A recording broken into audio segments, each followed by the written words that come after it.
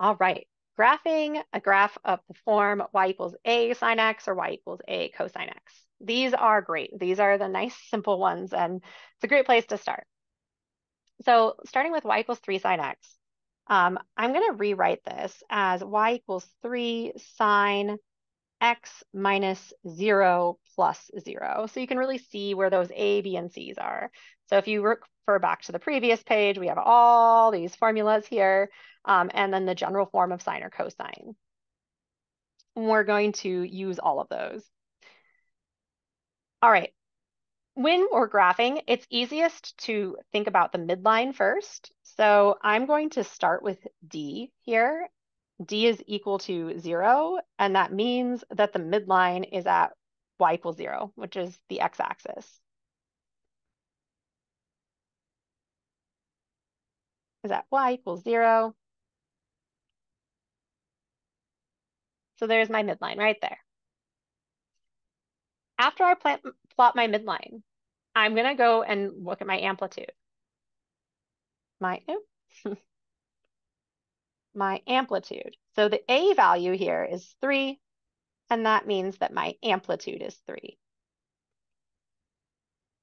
So from my midline, I'm going to go up 3 units, and this is going to be my top. And I plot these lines. These lines don't really exist. These dotted lines that I'm drawing, they do not exist, but they make a really useful guide for when we go to graph. So I like to draw them as I'm sketching. And maybe I'll do D in a different color, this midline in a different color. Or no, I'll do this one in a different color.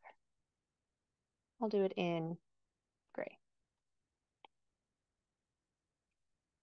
All right, and then 3 units down from the midline, 1, 2, 3. That is where I'm putting the bottom. So this is from here to here, the amplitude of 3, and then from the midline to the bottom, amplitude is 3. All right, so we have those plotted. Now we need to look at what, let's see, B. I think I mixed my colors up here from what I was in a previous video. It doesn't matter. B, that's the value right in front of X.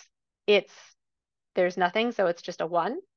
So if B is 1, we had said in the previous video, if B is 1, I did use different colors, then the period is 2 pi.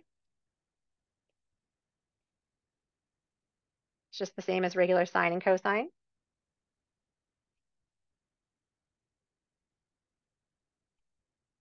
Since I've mixed all these colors up, it doesn't really matter here.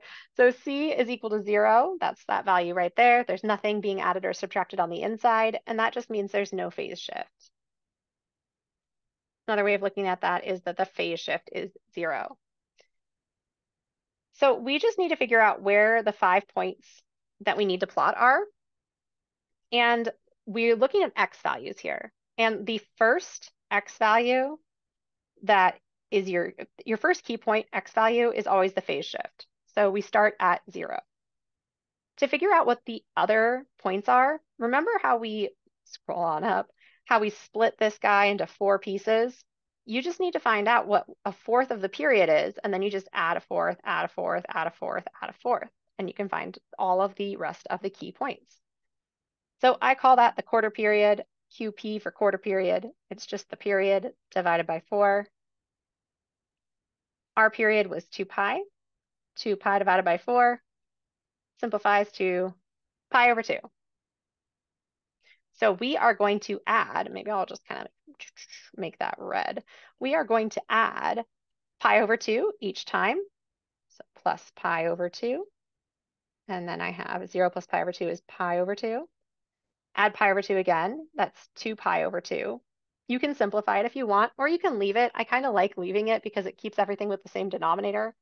Add it again, 3 pi over 2. Add it again, 4 pi over 2. So each of these times I added pi over 2. Added pi over 2, added pi over 2, added pi over 2. I now have 5 points, 5 x values. So the first x value is 0, the phase shift. And then since I have a blank graph, I can really do whatever I want here. I'm going to say that this is pi over 2. So every 2 units is pi over 2. So this will be 2 pi over 2. This will be 3 pi over 2. And this will be 4 pi over 2, which of course you could write 2 pi or you could write pi for these guys here. Now I'm going to draw in a little grid at first, and this isn't to keep. That was a really thick line. This isn't for us to keep, but it's to give you an idea of what I'm looking at. So essentially, I have, there we go. I have this grid, and the only places I'm going to allow myself to plot points are either on the high point, the low point, or the midline. So these are the only possible places that we're going to plot points. And you can only plot one per x value. Those are all the places that we can plot points. Just kind of keeping that in mind going into this. We need to know where to start. So we look at, is it sine or cosine? It's sine, which means we start at the midline.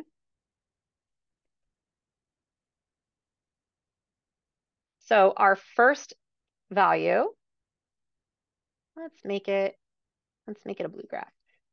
Oops, that's too big, blue. Our first value is going to start at the midline. And then it's a question of, do we go up or down? And that's based on the A value. Is the A value positive or is the A value negative? In this case, A is positive. So we're going to go up first. We're going up. So I like to think of it as kind of like ladder stepping. So like you ladder step up. You went over to your next important x value, you ladder stepped up. And now you're at the top, so go to your next x value, ladder step down, next x value all the way to the bottom. Once you reach the bottom, ladder step upward. And there you go. And this pattern, it continues itself. So go over 2 units and up, hit the top, over 2 units down. You can continue this forever. But typically when we're graphing these things, we're only graphing one period. So we just graph those 5 points. The domain of all of the sine and cosine functions, negative infinity to infinity. And then the range, just look for the bottom, look for the top. Look for the bottom, look for the top, and that gives you your range because the range is your y values. Domain is x values, range is y values. So the smallest y value here is at -3. The highest one is at 3. Because those are values that the function actually takes on, you can get a y value of 3. They go in brackets. So the range is -3 to +3. So there's that one. All right. So let's look then down here at this guy. Again, easy for us to just start with, maybe I'll just do these in black. Well, let's start with writing this as y equals -5/2 cosine of x minus 0 plus 0.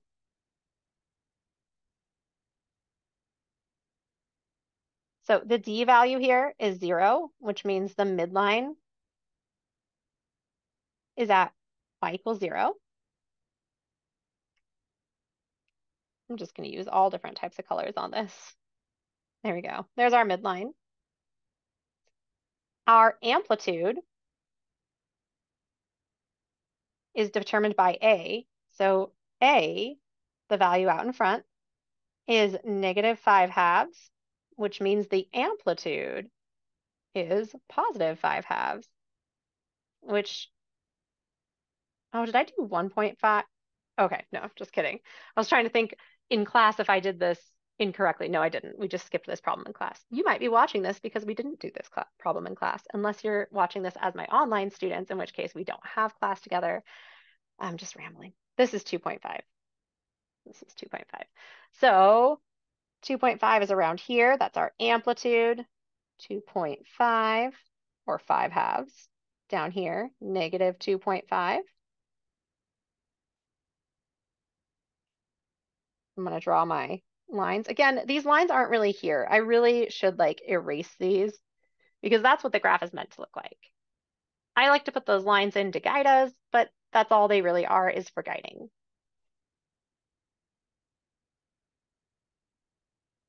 Okay. Our next thing we can look at is B for if there's any changes to period. So B is just 1 in this case. So the period is just 2 pi like regular. And C is equal to 0, which means there's no phase shift. Because there's no phase shift and the period is 2 pi, we're going to end up with the same key points as we did in the previous problem. 0, pi over 2. I'll just write it as pi. 0, pi over 2, pi, 3 pi over 2, 2 pi. 3 pi over 2, and 2 pi. Here's 0. And again, you can put these, you can space these however you want when it's on paper. 2 pi. This time we are looking at cosine. And cosine begins at either the top or bottom.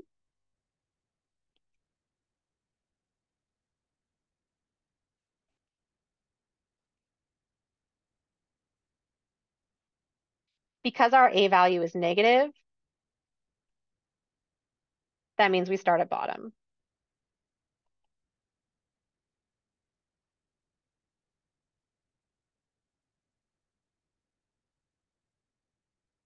So I'm starting at the bottom, going over to here, going up. So I'm at the bottom, so I go up, and once I reach the top, I go down, I go down. I've plotted 1 point at each of my important key points. And let's see.